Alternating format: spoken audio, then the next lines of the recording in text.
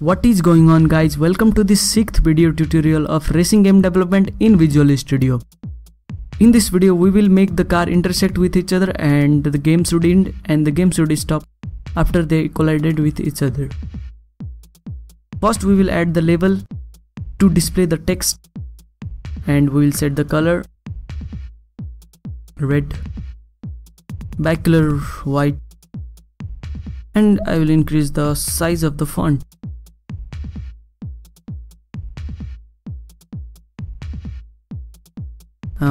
I'll change the text to game over.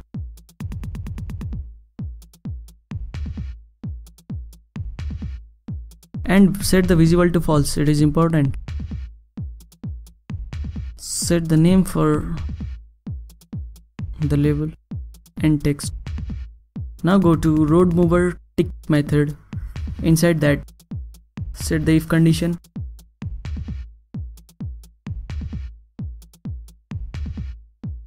If the car collide with enemy car, it should call a method game over.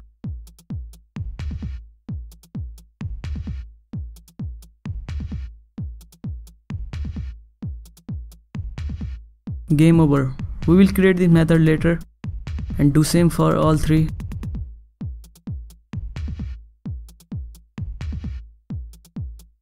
So if the car collide with any of these enemy cars, it should call game over method. It should display the game over text.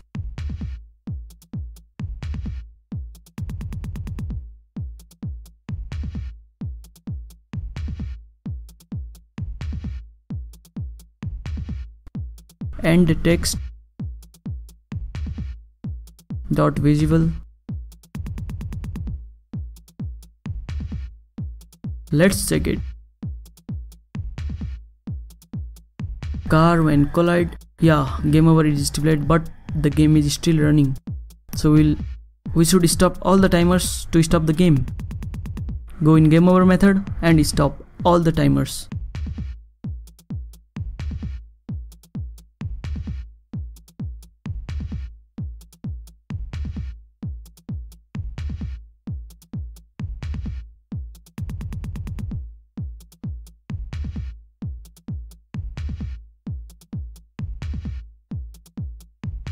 Now when the car, yeah, game over is displayed and all the timer are stopped.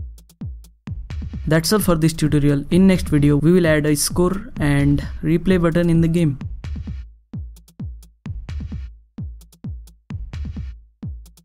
If you like this video, hit the like button. If you have any doubts and queries, please comment below. I will reply for you, and don't forget to subscribe for more videos. See you in the next video.